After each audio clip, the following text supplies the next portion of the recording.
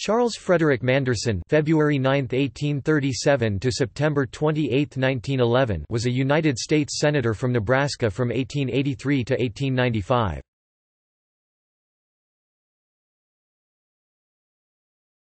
Topic: Biography.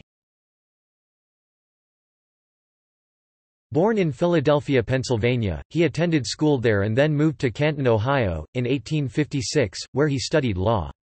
In 1859, he was admitted to the bar and commenced practice. In 1860, he was the city solicitor of Canton.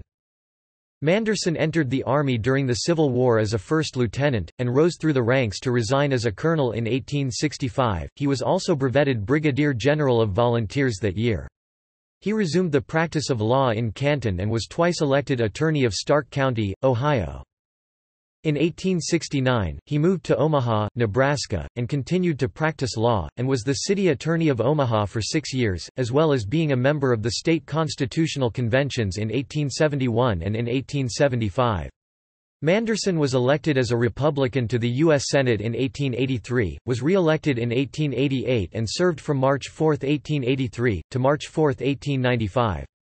During the 51st, 52nd and 53rd Congresses, Manderson served as President pro tempore of the United States Senate. He was also chairman of the Committee on Printing in the 48th through 52nd Congresses.